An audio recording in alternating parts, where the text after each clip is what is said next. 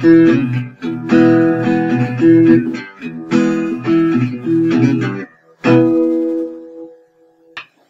hello folks, and welcome back to What's Cooking in Bert's Kitchen. Today we're going to work on macaroni and cheese. Going to put a little twist on it, but nothing that you're not going to be able to handle at home. First thing you're going to need is a good frying pan here. I use cast iron. You know how I love to use my cast iron. Get that on about 4 or 5. You don't need it spectacularly hot. To this, we're going to add about 1.5 tablespoons, maybe 2 tablespoons of olive oil. Not so much of a flavor component. You don't have to go for the really expensive extra virgin stuff. Standard old olive oil will do. In that pan, we're going to get some vegetables sweating out. We've got an onion and a pepper. I'm going to use half that onion, half of this pepper. The other half I'll just wrap up and save for another dish. Put them in a meatloaf or something. As I've always told you, make sure your knife good and sharp. A dull knife is where you're going to wind up just damaging yourself. You're going to cut yourself. Set that other half aside. Get it cut down to a nice fine dice.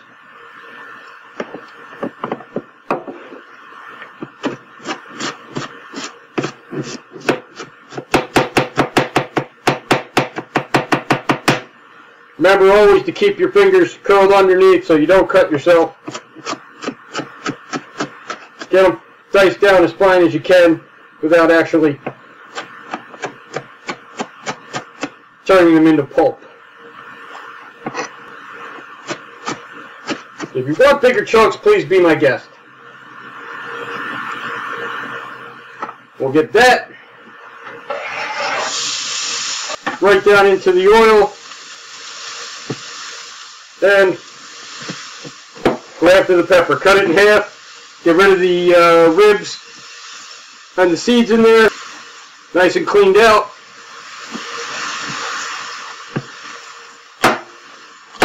Cut it down, same size as the onions. If you wanted bigger chunks, make sure that your onions and your peppers the same size so that they cook in about the same amount of time. We're just basically sweating them down until they get kind of soft.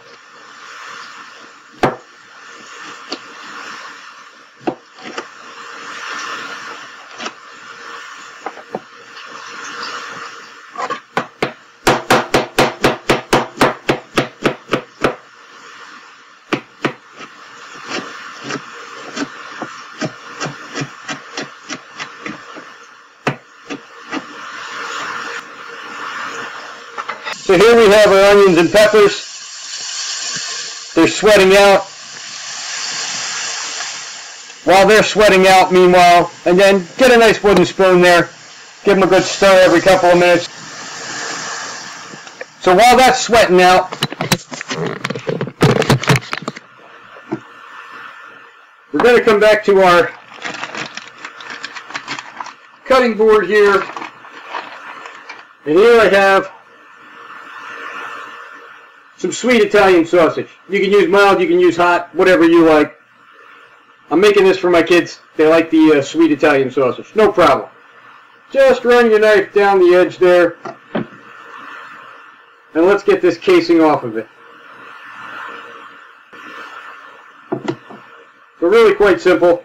Just pull the casing off there, dispose of the casing. There's no culinary tricks for what you're going to do to use this casing ever again.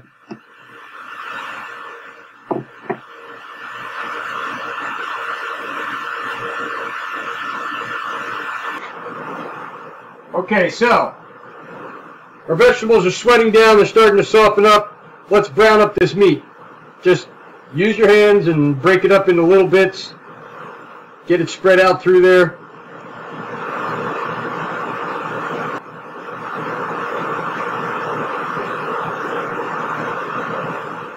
So now that we got our meat in there, I want to crank our heat up just a little bit higher. This meat's going to let off a little bit of fat. That'll keep our vegetables from actually caramelizing. break it up with your spoon as it's going along.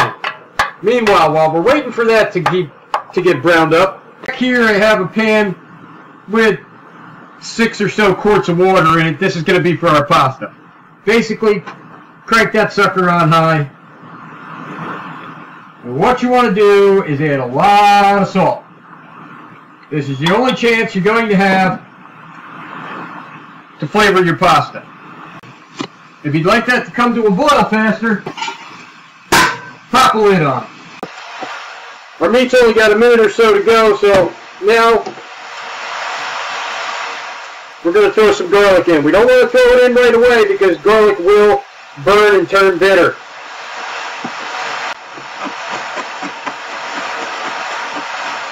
Get your garlic mashed up as fine as you can.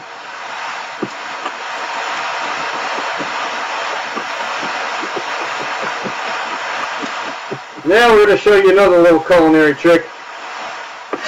I don't want hunks of garlic in what I'm doing. I want this into a paste.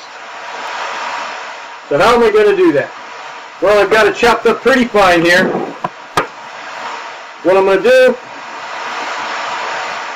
add a little bit of salt.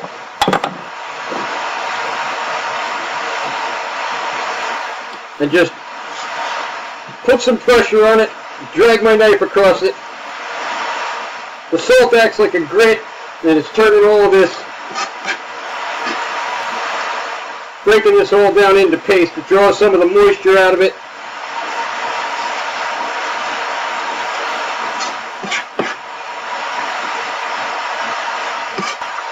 Now you can do it this way, or if you wanted to, you have one of these, a mortar and pestle.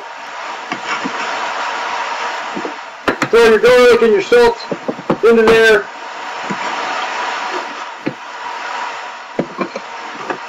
And just grind them down. Okay, so it's all nice and browned down. The garlic's cooked for a minute. Get it off the heat. This is where we're going to make the cheese part for our macaroni and cheese. In this pan,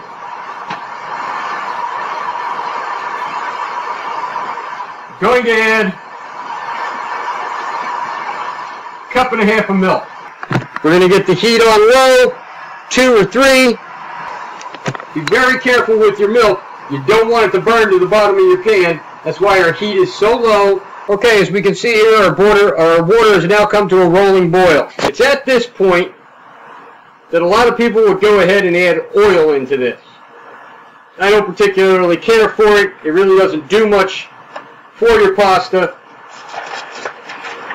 Water and oil never really combine well. It's not going to stop things from sticking so much. So just go ahead and add your pasta. You can use elbows here. I happen to be using these small shells, but a pound of pasta. I'm using the small shells because my son likes them. To keep your pasta from sticking, just make sure you're stirring. You're going to stand here for about 8 minutes or so and let it cook. We want it a little slightly less than al dente because we're going to throw it in the oven to bake it off. Now at this point, start your oven preheating to 350 degrees. Our milk is also letting off a little bit of steam. Now we want to add some cheese into here. In this case, I'm using sharp cheddar, and I'm going to add about 3 cups. This is a 1 pound bag, which is 4 cups. So I'm going to add about 3/4 of that. The rest I want to save to sprinkle on the top. Also to this, I'm going to add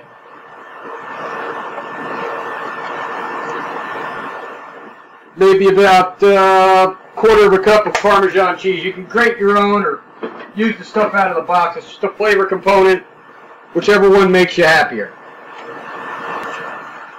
And all the time, keep stirring that pasta. Also get out a whisk and stir your cheese down into your sauce. Make sure you got plenty of water in there. A lot more than what your pasta is. This also will leave lots of room while it's boiling for the pasta to move around and keep it from sticking. Now as for this cheese sauce, Doesn't really matter what kind of cheese you're using, whatever makes you happy. If you happen to have a couple of hunks of Swiss cheese laying around, a couple of slices of American, and a little bit of cheddar left over, or some mozzarella, please be my guest. Whatever's going to make you happy. I wouldn't necessarily recommend like a Roquefort Blue or anything of that nature. Okay, so all the while here, stirring our pasta every, 15, 30 seconds.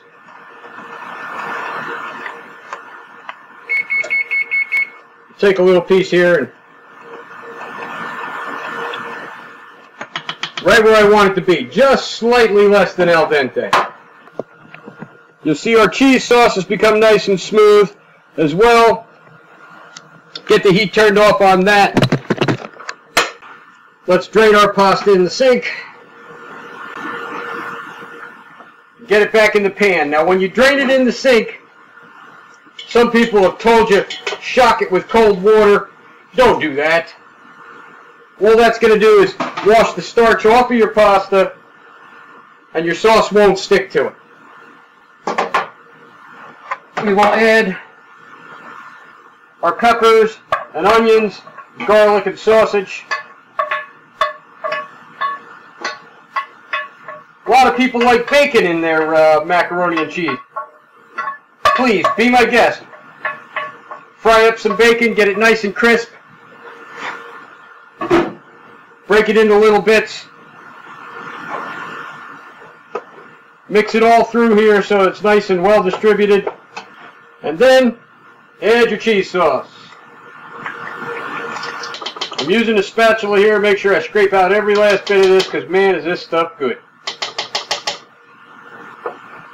Get it all combined nice.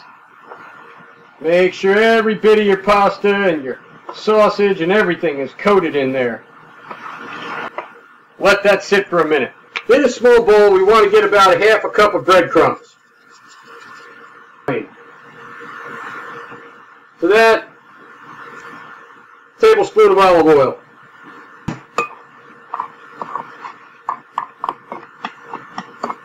Get it all mixed in there. So it's not quite a paste.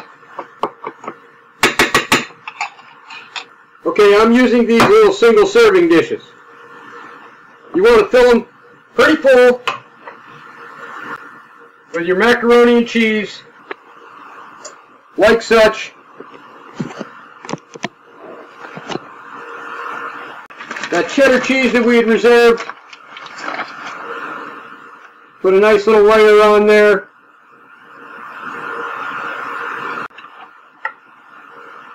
And then our breadcrumb mixture.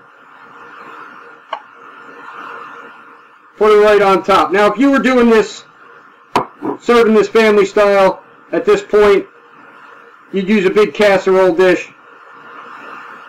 Basically the same procedure. Okay, so here I have everything set out on a baking tray just in case there's any spillage. There shouldn't be, but just in case.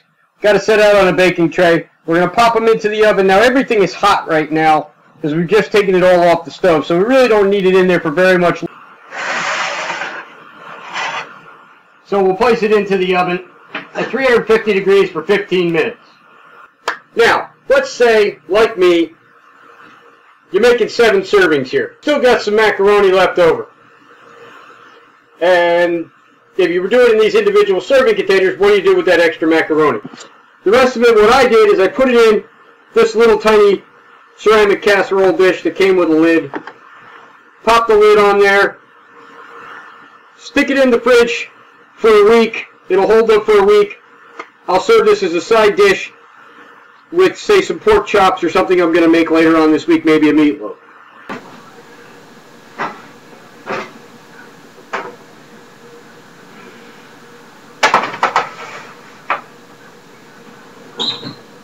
Okay, so we're out of the oven here. As you can see, they're nice and toasty brown on the top. Set our macaroni on the plate. A little vegetable alongside it. You've got a perfectly tasty dish. that everybody's going to enjoy. Hope you enjoyed this. Hope we taught you something. Please come back for our next episode and see what's cooking in Bert's kitchen.